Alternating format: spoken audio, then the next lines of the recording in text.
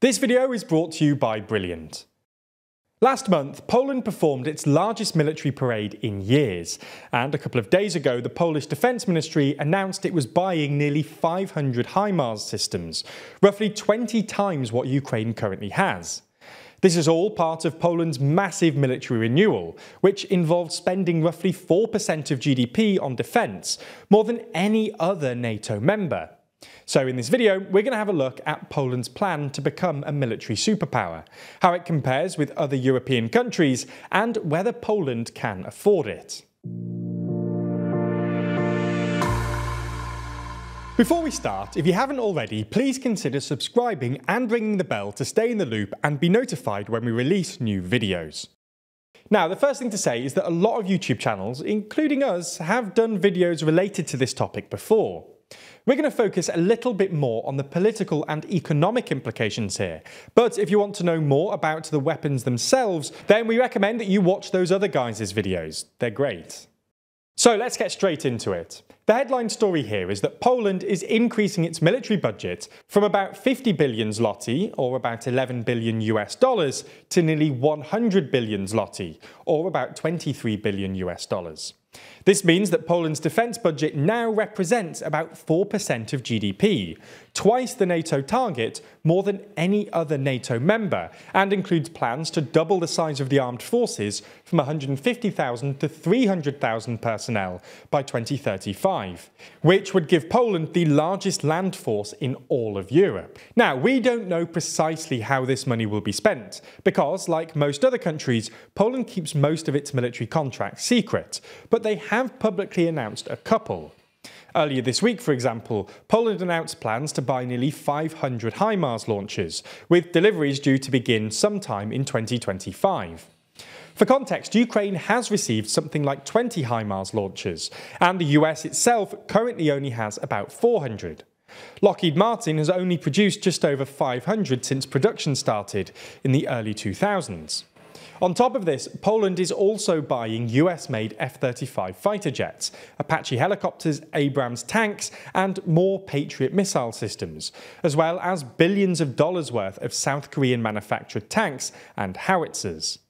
Poland also wants to use some of the money to develop its domestic arms industry, with reports suggesting that Poland wants to manufacture its own ammunition for the HIMARS and Abrams tanks it's buying from the US.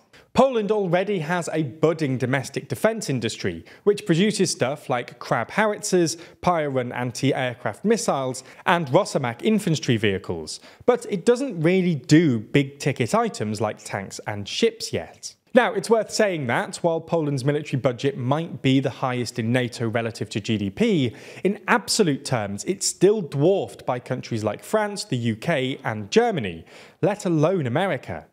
For context, Germany, France and the UK all spend more than $50 billion a year on defence, which is still more than double Poland's spending. But absolute measurements probably underestimate Poland's military for two reasons. First, the other big European countries like France and the UK have invested a lot of that money into small professional forces supplied with high-tech kits designed for limited overseas engagements. This is because, before the war in Ukraine, no Western country really imagined they'd ever have to fight an old-fashioned attritional land war, so they instead invested in the sorts of forces that could be quickly deployed abroad for specific missions.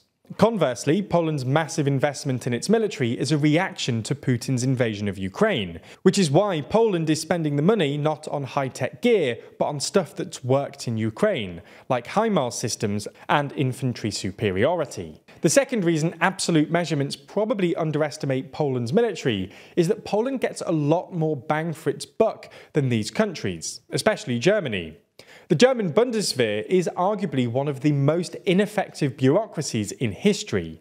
That might sound like hyperbole, but the extent of waste in the German army is truly astonishing. Despite spending something like $50 billion a year in 2019, Germany announced it had only enough ammunition to last 2 or 3 days of fighting. And Germany's procurement agency is still yet to find a standard assault rifle to replace the G36, which was withdrawn in 2015 after it turned out it didn't work in hot weather. Things got so bad that a couple of years ago, German troops painted some broomsticks black and mounted them to armoured vehicles during joint exercises to pretend to their NATO allies that they had enough guns. And in 2020, the highest-ranking officer in the German army warned that the Bundeswehr didn't have a single deployable brigade. For context, a brigade usually consists of about 5,000 troops, which means that for $50 billion, Germany can't cobble together 5,000 troops, while Poland is planning on 300,000 troops while spending less than half what Germany spends. They're making good progress here as well. Poland saw the largest number of new recruits join the armed forces since the end of compulsory military service in 2008. So you get the idea. If Poland follows through on its new spending plans, it could plausibly end up with the most combat-capable army in Europe. However, spending this much money won't be politically easy. While most Polish voters do currently want to increase the defence budget, which is why the ruling Law and Justice Party have started announcing stuff like the HIMARS systems just a few months before the election, spending this much money will require cuts elsewhere. Economists often talk about guns or butter. Essentially, a country only has so much productive capacity, so it can either invest it in defence, i.e. guns or nice stuff for its citizens, like butter. If the war in Ukraine ends, or if Polish voters' priorities change for some other reasons, the Polish government might well find itself under pressure to redirect some of its defence budget to other stuff like welfare or cost of living. Now, the Polish government have argued that this is a false dilemma, and that investing in Poland's domestic defence industry will create high-paying Polish jobs and bring in foreign currency. However, they're already having to borrow quite a lot to afford their current expenditure, and last year the government scrapped a bond sale after international investors demanded unpalatably high interest rates, prompting an opposition politician to tweet that the Defence Ministry is buying without a plan or money.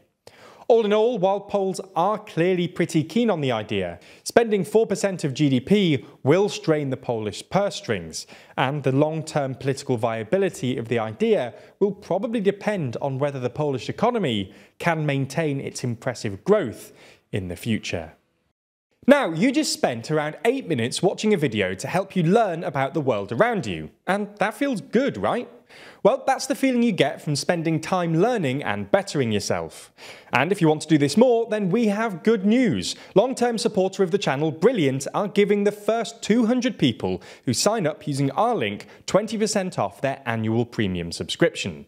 Brilliant is an interactive online learning platform which is full of all kinds of courses which can help you improve your career and further improve your understanding of the world. They have more than 100 courses on everything from predicting with probability to how technology works to the concept of infinity. And these may sound like topics that you need to dedicate a lot of your time to, but you really don't. You can master big concepts in as little as 15 minutes a day, and you can do this anywhere, anytime. You can find the link in the description below. Thanks for watching, and thanks again to Brilliant for supporting TLDR.